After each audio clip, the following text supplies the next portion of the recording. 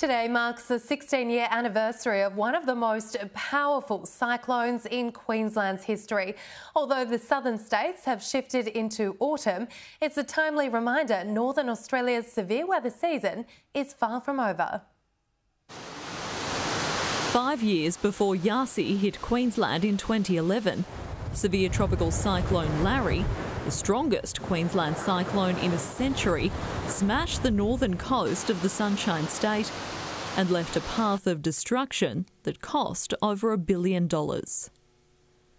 Larry began as a standard wet season low pressure system over the eastern Coral Sea on the 15th of March, around 1,500 kilometres off the Queensland coast. The intensifying system was monitored by the Bureau of Meteorology and 2 days later was upgraded to a tropical cyclone. Cyclone Larry was initially tracking slowly west towards the Queensland coast, but accelerated rapidly on the 18th, moving at 500 kilometres per day to be centred just 300 kilometres offshore by noon on the 19th. This caused the BOM to quickly upgrade their cyclone watch to a warning. The threat increased by Larry's deepening to a severe Category 3 cyclone. The rapid intensification continued prior to landfall, with residents of North Queensland warned of an imminent landfall of a Category 4 cyclone, with wind gusts in excess of 250 kilometres per hour. At around 7 a.m. on the 20th, Cyclone Larry's eye crossed the coast between Gordonvale and Tully, bringing heavy rain and destructive winds to the region around Innisfail.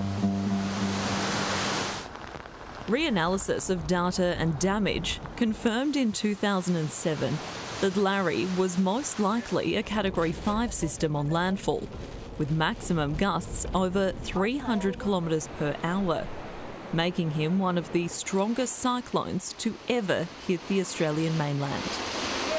He tore through the towns of Innisfail, Mission Beach and Babinda and destroyed almost everything in his path: houses, buildings, power lines, trees and agricultural crops.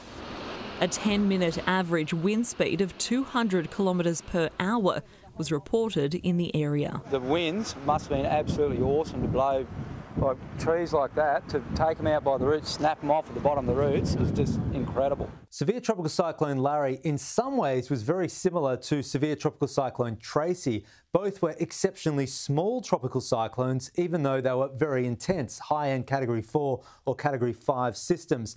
Now, gales from Larry only extended just over 100 kilometres from the centre. All sugar canes down, houses gone.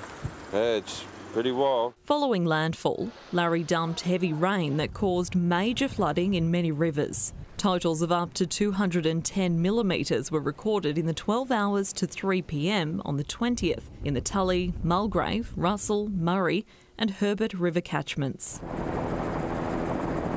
At 1 a.m. on the 21st of March, as he moved further over the Atherton tableland, Larry was downgraded back to a tropical low. So this is what's left of the house, TV and surround system and couches and deep freeze was there.